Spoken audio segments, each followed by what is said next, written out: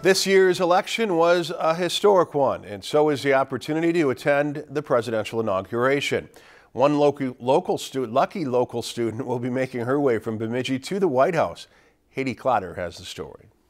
Unbelievable, joyful, and definitely excited. That's how 17-year-old Taylor Cummett Hiltz described the feeling when she found out she would attend the upcoming presidential inauguration. I also get to be there on my own, see all this stuff, bring back the information that I learned and share it with people who probably have never even thought of going to DC.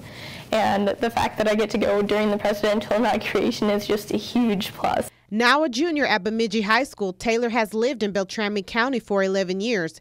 As a child, Taylor worked hard and was very determined. Her mother couldn't be more proud. Taylor's worked very hard for all of her accomplishments.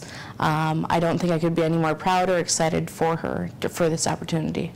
Taylor has won more than 200 ribbons and trophies for her achievements as a Grant Valley 4-H Club member. She also won an election of her own. Taylor is now the president-elect of the Beltrami County 4-H Council. It took about 3 months, and Taylor had to answer essay questions in the process. Out of 250 applications, she's one of 45 to attend. It's definitely something that I probably never would have even dreamed of doing, but when this opportunity kind of just fell into my lap, I jumped at the chance.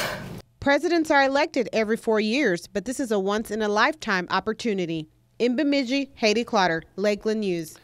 When she returns, Taylor will follow up with the organizations that help fund her trip by giving a presentation about the experience.